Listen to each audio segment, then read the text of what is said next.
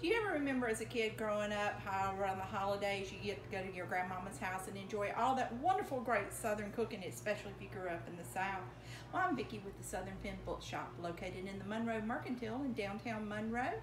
And we have an awesome young cookbook author, Allison Slaughter, who has brought all of her great-grandmothers and grandmothers' recipes to this wonderful cookbook, and it brings back all the nostalgia of eating grandmama's favorite cakes that she used to make for you. She has taken all the Southern traditional recipes and made them a lot easier to follow.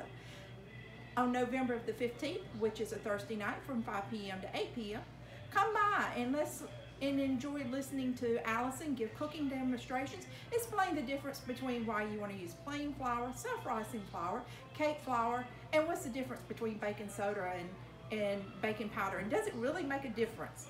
Please drop by at the Southern Pen Book Shop, downtown Monroe, Georgia, in the Monroe Mercantile, and enjoy an evening of baking with Allison, Thursday from 5 p.m. to 8 p.m.